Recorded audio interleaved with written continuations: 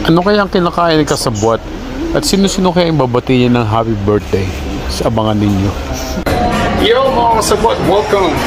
Mga Kasabwat, break ko ngayon and I decided to eat somewhere. Sa labas tayo, kain tayo sa isang restaurant. Sabatas ko na dadaanan ito pero first time ko na nakakainan. Malapit na sa trabaho. Yung tinggagay niya, ganda. Yung mga pa-design siya. Very nice place. Mga Kasabwat, see you later pag nandiyan na yung order ko. Order tayo ng curry pork chop with spaghetti. See you later. Ay mga Kasabwat, hinintay natin yung order kong food and order tayo ng yun. Curry pork chop na kasi parang napapakain na. Nag-isip ako curry pork chop or Singaporean noodle. Kaya pinili ko yung curry pork chop. Mas lumang yung curry na gusto ko talaga. Singaporean noodle, nami-miss ko siya pero nandito na rin lang tayo. Kaya kung tiisin yun. Pero yung curry pork chop parang hindi. Mas natin. Ito yung right way para huwag ipatong kung saan-saan. Ilagay niya lang sa braso niya. Para pa kayo may design na pouch bag sa braso. Ito na ating curry pork chop with spaghetti. Ito yung curry pork chop mo. So, uy! Looks so good. Thank you so much. Kasabwat, kain tayo. Samahan niyo akong kumain. Paano pa kainin ito? Wow. Isa na. Yan din ang sauce yung siyempre spaghetti. So, ang curry pork chop nila. Laki yun. Laki. Wow. Pero mga tigas na $52 siya.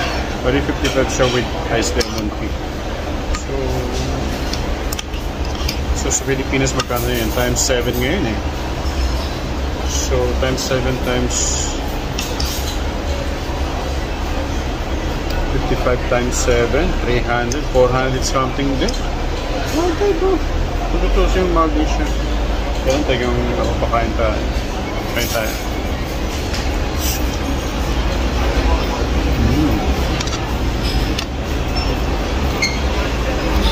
Sarap ng pasta yung spaghetti kasi may cheese. Maramdaman mo na may cheese siya.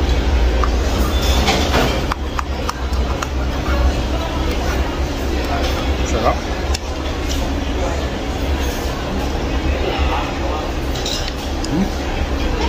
Sarap ng lasa. Manghang-anghang na. Creamy. Dahil nga sa, siyempre curry yan, may coconut, diba?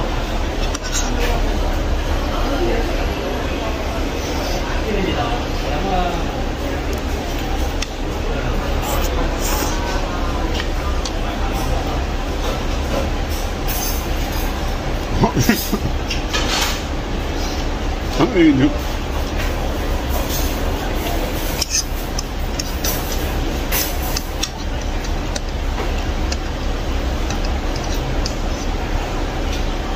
Hindi tama. I-roll niyo yung pasta para hindi mahirap ang sulo.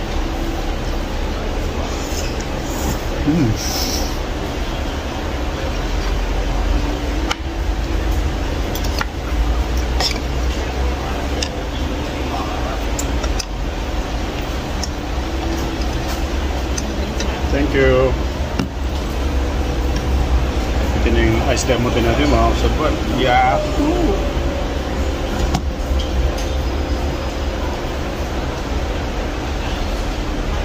So, tsaka nyo siya lagyan ng sauce.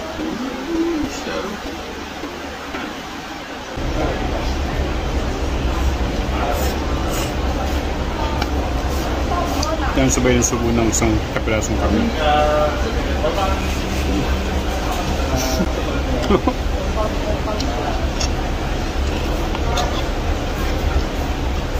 Sarap mga Kasabwat, promise. Nagduduha nga ako. Sarap.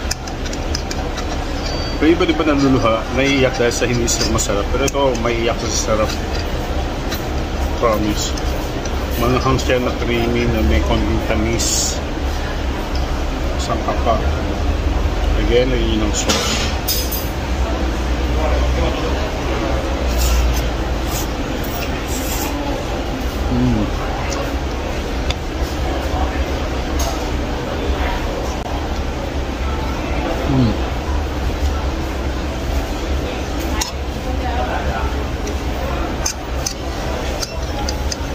Nag-curate nga pala ating kaibigan, mahal na mahal kong kaibigan na sa Edit Manigman ng happy birthday belated. Yung aking anak na si Gracia. Baby Gracia, I love you. Happy birthday ng 19. Tapos advance sa aking daddy, Danilo Sevilla. Daddy, I love you so much. Miss na miss ko na kayo. Sayang di tayo hindi pwedeng makauwi. Kung wala lang COVID, naku, nandiyan na ako. 2 weekend dahil birthday ni Gracia, birthday ni daddy. At kung tagang swerte talaga, pati birthday niya tayo, nakauwi ako. Kaya talagang wala eh. Hindi pa pwede mag-travel.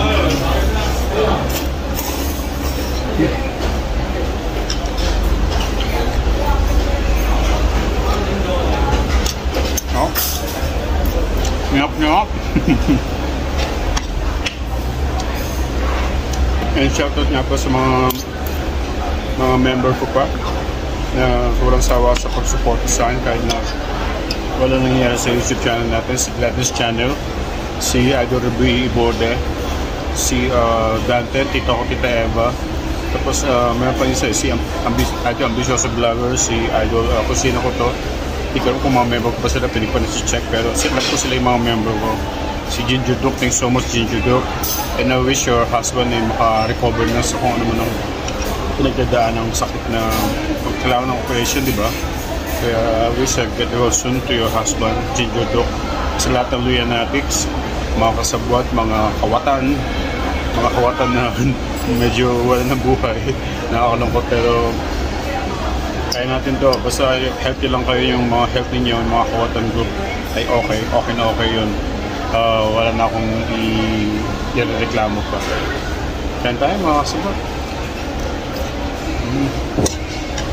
Sa talaga.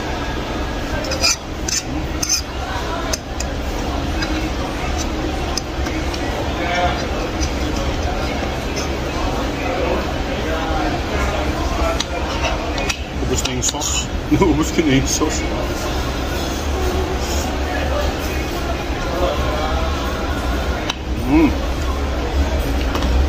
Yum talaga.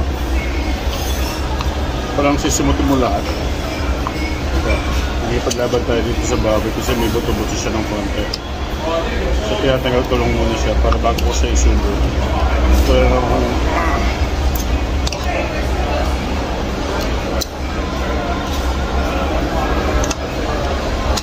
bye. Mga kasabot, biglang may nagpaalam sa akin. Siya yung nagpaalam na yun. Hindi pala ako. Naging baboy, hindi pala ako usap. Pilingero, kaibigan ng lahat.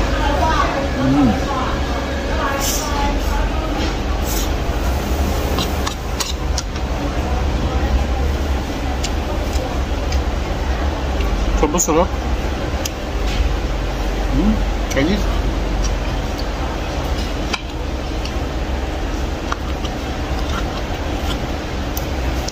Ganun yung may mga instances sa buhay natin na parang may masarap na masarap, may hindi masarap na masarap. May inis ka, di ba? Pero nakakainis dahil sa sarap.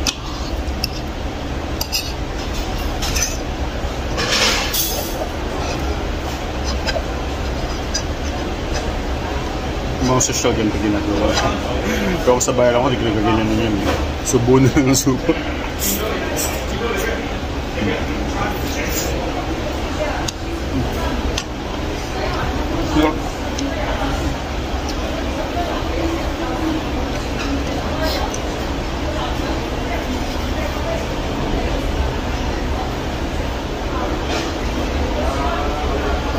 Pati yung ice cream mo, tingnan, sarap, grabe.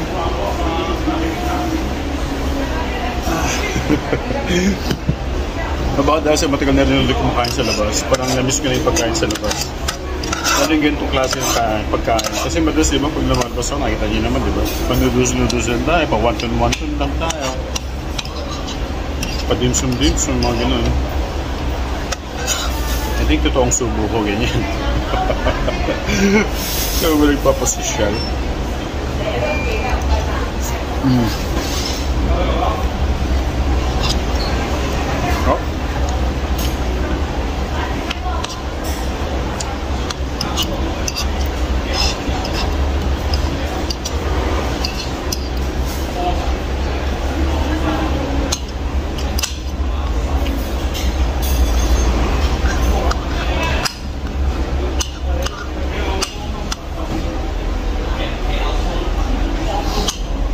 naman sa buto.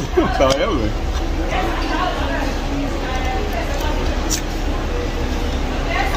Minsan yun is mga singit ng buto. Uy, sayang yun.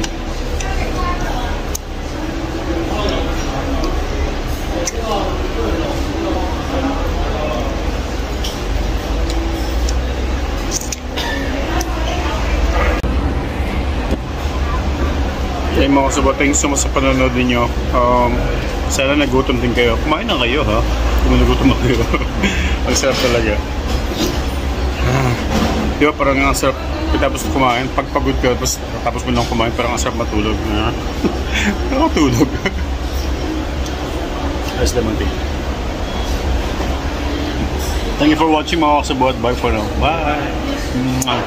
Also, if you like this video, don't forget to like, share, comment, and subscribe. And please don't forget to click the notification bell for more videos to come. Thank you so much.